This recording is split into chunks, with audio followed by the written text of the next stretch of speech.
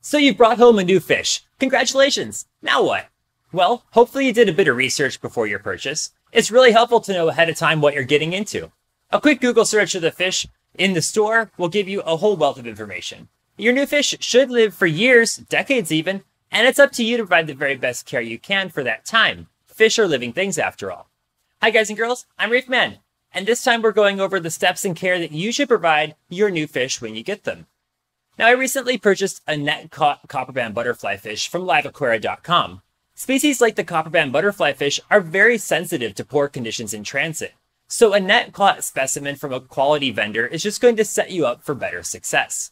You can usually request fish like this, net-caught, special fish like that, in person from your local fish store.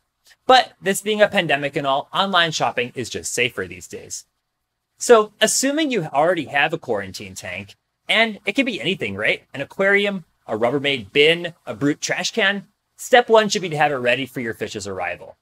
Call the store ahead of time and have the salinity in your quarantine tank matched to the salinity that your new fish is going to be in. This will save you from having to do anything other than match the temperature of the water when your fish arrives. You should float the bag in the water of your quarantine tank for a few minutes. I like to use 10 or maybe 15 minutes, and that gives it time to adjust to the temperature of your tank. Don't actually open the bag at this time. The vendor probably used oxygen to fill the bag, so don't worry about air. Your fish is actually safer without the air being exchanged with open air due to ammonia and other chemicals that may have built up during shipping. Now, once the water in the bag has reached the temperature of your tank, you can simply open the bag and let the fish swim out. Remember, you did match the salinity of your quarantine tank to the salinity of the water in the bag. If you didn't do that, you should slowly exchange some water from the bag to the tank and so forth over the course of maybe half an hour to equalize the salinity. Now that your new fish is swimming around in your quarantine tank, it's time to step back and just let it settle down some.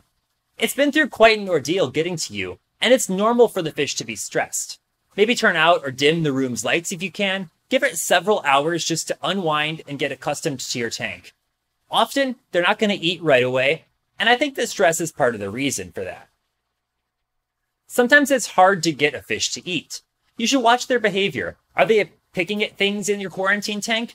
Maybe some mastic, like this, would help. It actually is just a sticky food. It sticks to rocks, and it lets fish that pick at rocks eat naturally over time. The beauty of a quarantine tank is you can easily clean it. So go wild. The sky's the limit for what you could try to feed it and to help coax a fish to eat. Worst case, you just remove the uneaten food.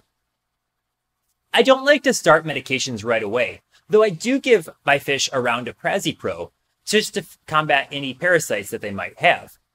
I give the fish several days to a few weeks even to relax and start eating before stressing it with any medications. That said, if you do notice maybe fuzzy spots or white spots or red or something like that on your fish, I would recommend starting medication earlier. Giving your fish some time before that, though, will let them gain some body weight and let them get used to your routine and your food before you start stressing them with tank transfers or medications. The most common medication that people might use for new arrivals is copper.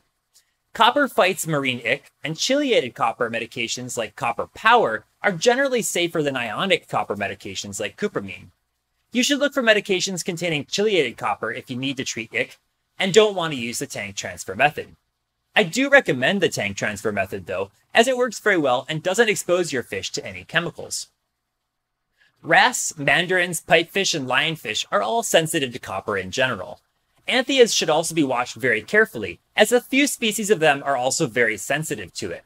Those fish are going to be better candidates for the tank transfer method during quarantine, as using copper will likely harm, if not kill them. Chloroquine phosphate is another common medication for fish, and it's useful against a variety of parasites and maladies, including ick and even velvet. This drug is very hard to find right now, though, because a couple people died thinking that it could be a cure for COVID.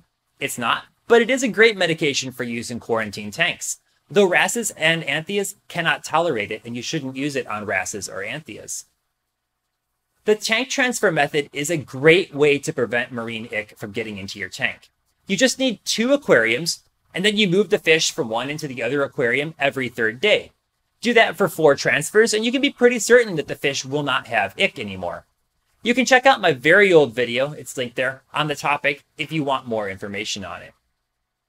I highly recommend these little ammonia alert badges. Water quality is your highest priority in quarantine tanks, just like in your display reef. And these little badges can help you spot trouble before it gets to a point that actually hurts your fish. I like to do water changes by mixing fresh salt water, adding it to my display, and then taking water out of my display and using that for my quarantine tank. This brings over bacteria and that sort of thing from my main tank and helps keep the quality of the water in my quarantine tanks high. After a few weeks, when you're ready to add the fish to your display, remember that your existing fish might be territorial and aggressive to the new addition. I like to tape a mirror onto the glass of the tank while adding new fish. The most aggressive fish are going to attack their reflections, and then they'll leave your new fish alone. Good luck with your new fish. Reef fishes all have their own personalities, so take the time to get to know your fish. They'll reward you with years of interest.